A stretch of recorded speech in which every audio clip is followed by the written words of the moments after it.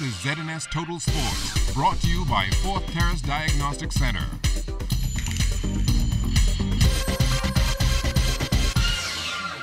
Good evening, Bahamas. I'm Kelsey Johnson. Welcome to Sports Saturday. I'm here at the Betty Kenny Kelly Aquatic Center at the Barracuda Swim Meet, where more than 200 swimmers tried to qualify for this year's Carifta Games being held in Barbados. We've got Freeport here and Abacoa in, plus all our clubs in Nassau.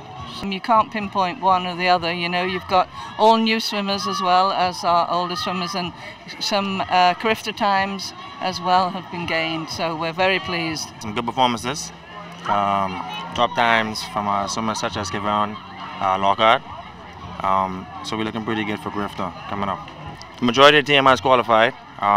It's just now finding the top two swimmers in each event for us, and also nationals. It's a little bit slower than Carifta, but majority of them have qualified.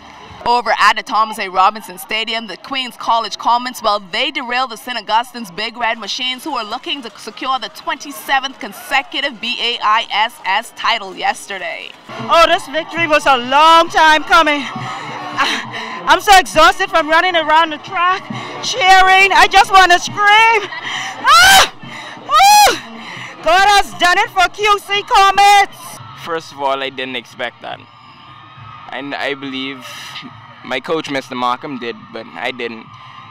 Going into 1.95, he told me not to jump it, but I had a good feeling at that jump, so I asked for one more jump and I did it. So, firstly, my body was fatigued from the beginning, so it was a surprise to me that I cleared it. But like at the last step of the run-up, I felt it, and I was able to get over.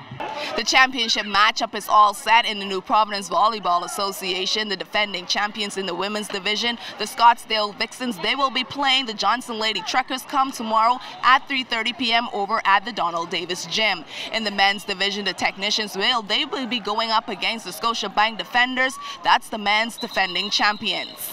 It was a day of fun down here at the National Tennis Center as the Bahamas Lawn Tennis Association and the Bajaxpur Tennis Academy joined hands to host more than 50 students to play a round of tennis. We're trying to incorporate all the juniors involved. We had a clinic earlier with the schools. A lot of kids from the government schools came out and we had a free clinic. We're trying to encourage the growth of tennis in the country. We feel pretty proud that things are going well. We just had junior team went to Junior Fed Cup and Junior Davis Cup, did very well. We have one of our juniors away right now playing on the Cotec Tour, which means she's one of the better players here in the Caribbean, Aisha Shepard, playing with a group of kids from here and Central America. And we also have a team, World Junior team, going off the end of March to play. We did very well in that last year. So we see the sport growing, and if you look at it, you see there's a lot of young kids. We're trying to grow the sport, get the young kids involved. I really feel happy about this effort here. It's a fundraising effort between the Bahamas Lawn Tennis Association and Bajaxpur Tennis. We had a clinic, junior clinic, to introduce kids to tennis, and we had Queens College, St. Anne's, E.P. Roberts from the public sector, and some kids from various little academies. So it went really well. We had about 70 kids, and we were assisted by some of the up-and-coming junior players to help them, and it went really well. I mean, it was just a good introduction. The kids had a lot of fun. We got some sponsorship from Commonwealth Bank and J.S. Johnson, so we was able to give them a tennis backpack with little treats in it. We got some also items from Rubus.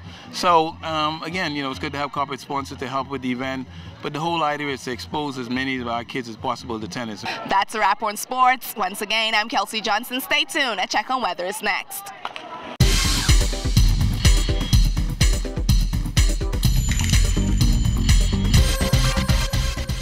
This is ZNS Total Sports, brought to you by 4th Terrace Diagnostic Center.